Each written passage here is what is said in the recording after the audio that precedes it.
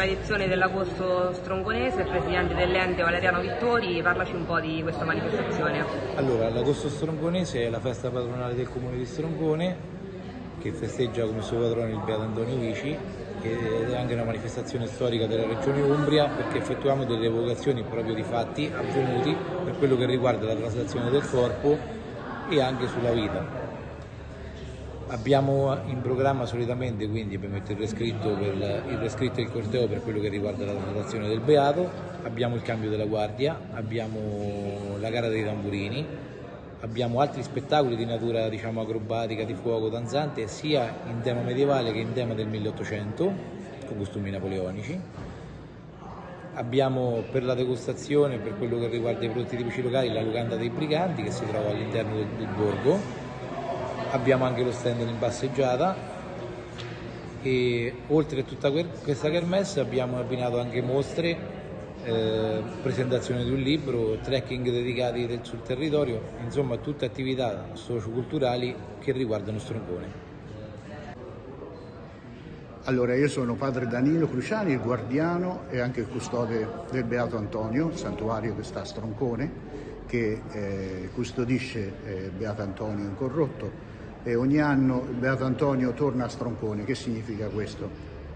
Che ogni anno c'è una rivocazione storica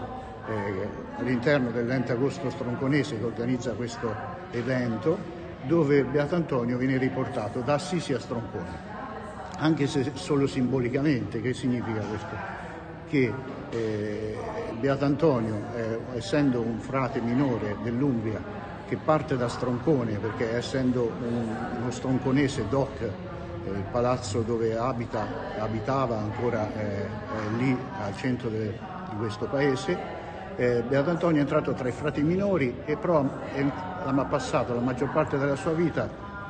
ad Assisi, quindi è morto ad Assisi, è stato sepolto ad Assisi, ha fatto tantissimi miracoli ad Assisi e questo però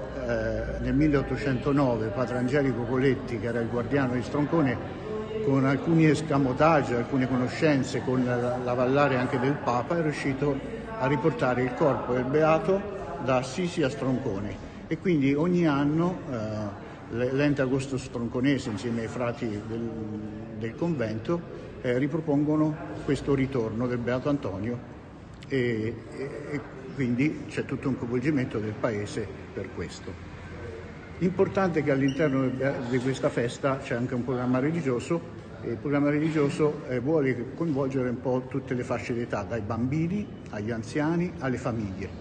e quindi è un modo sia per custodire questo corpo ma un modo anche per trasmettere la santità di questo frate, di questo beato che è di Stroncone. Ci sono altri santi e beati a Stroncone, tra cui lo zio Giovanni Vici, Beato Giovanni Vici, che è sepolto a Lucera, e poi c'è anche Sant'Ottore, uno dei protomartiri francescani a cui Sant'Antonio da Padova deve la sua conversione.